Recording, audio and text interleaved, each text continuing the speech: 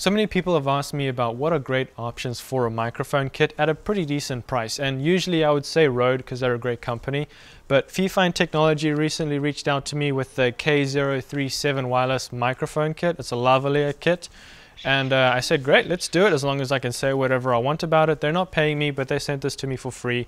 We're going to take a look at how much $35 will actually buy you for this kit. We'll take a look at see the pros and cons to this, but without further ado, my name is Murray. Let's jump into the video.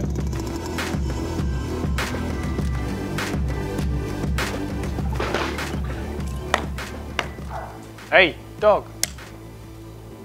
Shush. Alright, so this is just a quick note whilst I'm editing.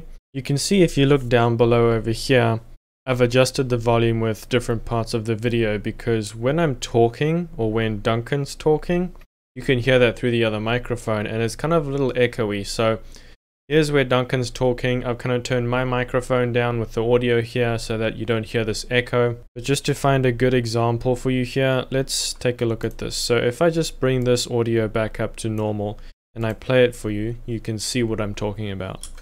Oh, this smells like fish. So you can hear that echo. If I play it without it, then you can take a look here. Oh, this smells like fish. So it definitely takes away the echo when you're editing here. And this is just so that you understand the experiment. I'm going to go ahead and show you the final result in just a second. One other thing I want you to note is that without any editing whatsoever, you can hear that there's a little bit of hiss. Just to find a clean spot over here, if I take this down, just with this audio here, this is from my microphone with the Fifine. Let's take a look and see what it sounds like. So you can see there's a little bit of static. That's built in with the microphone. This is with the audio levels brought up to normal, so take a look here. I wonder why. So you can see my audio level's fine. There's just a bit of audio hiss, and so you'll have to reduce the audio hiss in your effects here. I'll show you how to do that maybe in another video. Right now it's not really the time, but this is just what the raw audio sounds like. Just something that you need to note so that you know the difference between the two microphones. If I reduce that hiss, so let's take it out completely, and then I bring back up the microphone here with Duncan with the Rode Microphone Smartlav. If I take that up to normal, you'll hear what it sounds like. So there's no hiss there, and there's actually hiss on this other one. So just keep that in mind during this test. But I will also show you a couple other things as well that you need to be aware of. So now you'll know why the hiss or the fuzziness kind of fades in and out. It's just to avoid the echo when either I talk or Duncan talks. So when the one person's talking, the other person's microphone is muted and vice versa. So just to preface that experiment real quick. So let's jump in and see how these microphones really sound. This thing behaves so much like a real fish. What's wrong with these? Is it stiff? I don't know what the heck happened. It doesn't smell like a normal lure though. Oh, this smells like fish. I wonder why. Yeah, that's right. Get away, dogs. She probably heard you.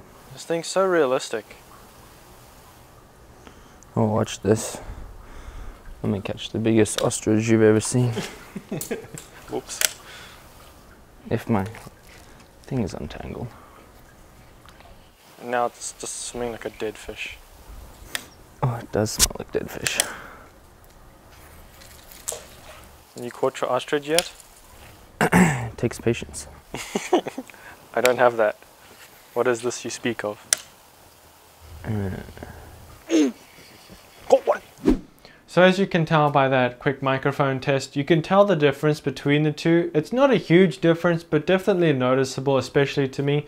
So right now I've got the indoor test that we're going to do real quick. I've got the Fifine Wireless lavalier microphone here, and I've got the Rode Smartlav over here. The Rode Smartlav being $80 and the Fifine kit being $35.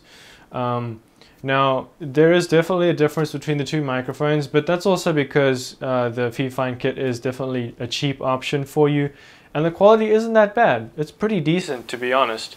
Obviously with the Rode microphone, it's more professional. The audio is a little bit more crisp, But one thing that the Rode Smartlav doesn't do that the Fifine Wireless Microphone Kit can do is you can plug it straight into this. Your recorder, whichever recorder you have, you can plug it through here. You can also plug it through an adapter.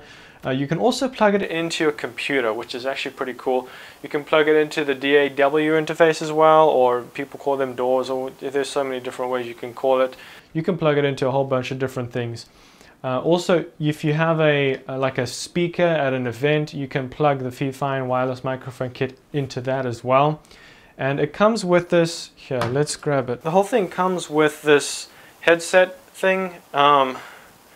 I mean, it obviously goes onto your head like this. Very uncomfortable for me. I've never used it. I haven't used it once. I don't even know if it works. It probably does, but I would never ever use this thing. It's just, I guess, another option you can have, like if you're at an event and you want to use this rather than the clip-on thing. Maybe it's easier to take on and off. Maybe, I don't know. But you always have that option. I'm never going to use it. So we're going to also take a look at We're also going to quickly take a look at some of the cons of this microphone kit. It's plastic, which is not a surprise to you. You can actually hear it is definitely plastic. I don't like the option that you have to put the batteries in. I had to go and get batteries for these, and this takes AA batteries and the receiver takes AAA batteries. Kind of a little annoying. You got to get two different types of batteries, but I mean, I can't really complain. It's 35 bucks, but I mean, it's definitely plastic. I like the antenna. It looks a little professional. The microphone, what do you call it? Clip, connection, cable. It's also a very professional connection. So that's also something that I liked when I saw this microphone kit. Other than that, there's no really any drawbacks to it. We're also going to do a distance experiment, so we're going to see how far the microphone can get before it sounds all choppy or gets out of range. So let's go ahead and try that out real quick. Alright, so we're outside now. It's slightly windy. I've got the Fifine here and I've got the Rode Wireless Smartlav. We'll see how they both sound. It's a little windy, so we'll see how the microphones work with that as well. I'm about 10 meters out from the camera, and we're going to see. I've also got the little antenna out on the receiver to extend the range. And so now I'm just going to continue walking, and we're going to see how far the wireless lavalier microphone from the Fifine kit holds up. And we'll go back and see how far this range has. And I'm just going to, I mean, there's dogs on the side there. You can probably hear those. I'm just going to continue walking down the street, right down the middle. My neighbors are probably thinking I'm really crazy right now. Talking to me. It's kind of looking at someone talking to themselves in the middle of. So far, so good, I think. Obviously, the Rode microphone is going to sound good. There's going to be no cutting out and stuff because the recorder is on me as well with my phone. So there's no lag issues or distance issues with that. However, with the Fifine, we'll see how long that lasts. And on the screen here, you can see how far I'm going. And you can see how far the distance is. So as you could hear, the Fifine Wireless Microphone Kit isn't the best. I mean, it's decent, especially for like events, live events. That's pretty decent. They can plug into pretty much anything.